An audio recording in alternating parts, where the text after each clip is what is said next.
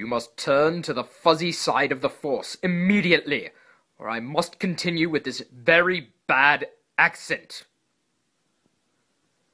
Never! Yes, I realize that I'm a grown adult, and I also realize that I made these Star Wars Build-A-Bears the other day, just because, well, they're just so cute! I didn't have this kind of thing growing up, and I'm just preparing for the day that I have kids, assuming that I can still get laid after uploading this video. So, the idea of Build-A-Bear workshops, you can either order one online, and yes, we do have coupons, coupons.lockergnome.com or go.tagjag.com/Build-A-Bear. Or, you can actually go into the store and choose, which animal you care to stuff, as well as its accessories. They have Star Wars characters, of course, as you see in front of you, but they also have, just regular old animal stuffed bear accessories. And let's see here, I think is it this paw? Isn't that awesome? So you can put little sound effects in the paws, and I actually have the Star Wars music in another paw, but of course that's not. I'm sure I'm probably going to get in trouble for the Darth Vader breeding there, but maybe they'll say it's bear use.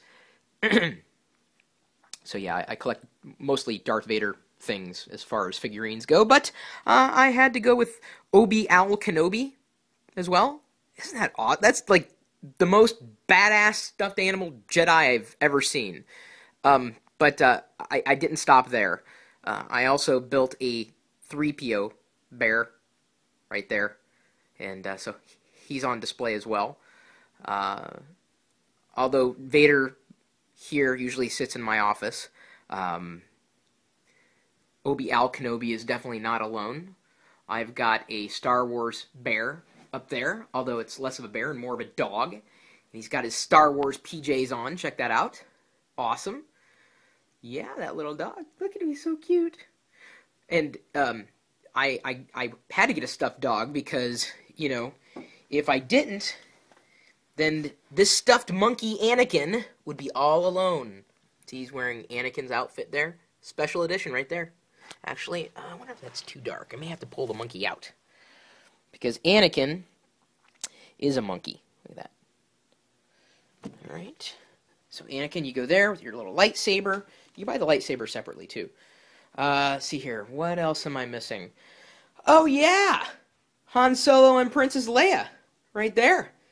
Topping off the collection. This is actually a special edition Star Wars bear.